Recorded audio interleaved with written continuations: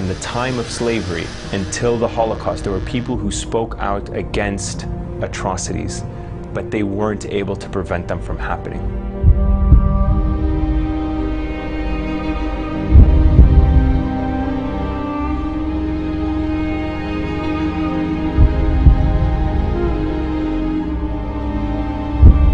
It was a war from a large, sophisticated military against a largely civilian population.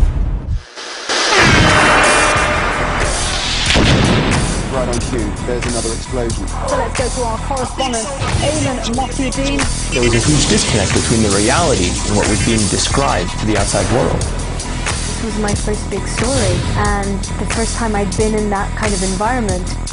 I went thinking I was going to be there for 24 hours. I came out 2.5 months later. Prima facie evidence of possible war crimes and crimes against humanity is emerging daily. White I couldn't imagine the kind of destruction I was seeing,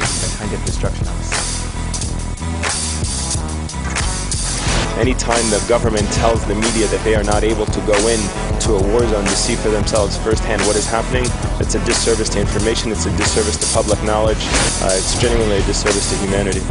But there simply aren't enough beds to cope with the number of injured. 11 people have now been killed, 26 injured, many of them critical. It's just chaos, it's intense chaos. And every night you go to sleep really not knowing if you're going to make it the next morning. Listen, there was another strike. Can you guys see that? Do you guys see that strike? I mean, you're right. Hello? Hey, can you hear me? The reality was, this war was exacting a toll on the civilian population that needed to be captured. And this was the essence of our reporting.